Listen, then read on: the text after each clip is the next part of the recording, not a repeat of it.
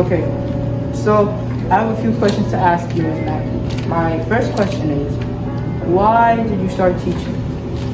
I wanted to change careers. At the time, I worked as an accountant for the mayor of Savannah, and I just wanted to do something to help students in our region.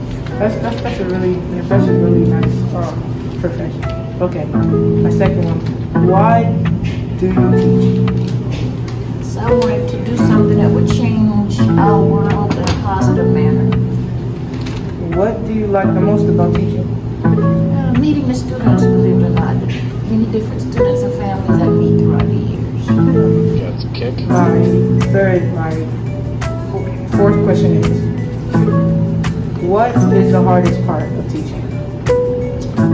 Probably managing discipline and keeping students interested. Okay.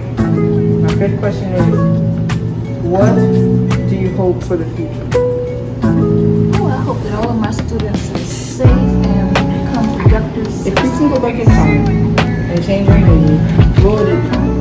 I'd probably major in law, like the legal end of it, not law enforcement. More so becoming an attorney rather than the field of mathematics and accounting, which I came from.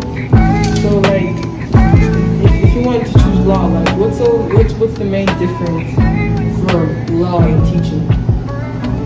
I think with law, it seems to be more structured than teaching is, and you get to see direct results. I think with teaching, it's up in the air. You could teach your heart out, but sometimes the kids get it, sometimes they don't. But I think law would be more defined. I'd feel better, I think, at the end of the day if I went into a legal field. Okay, thank you for your time, Ms. Mackey. Thank you.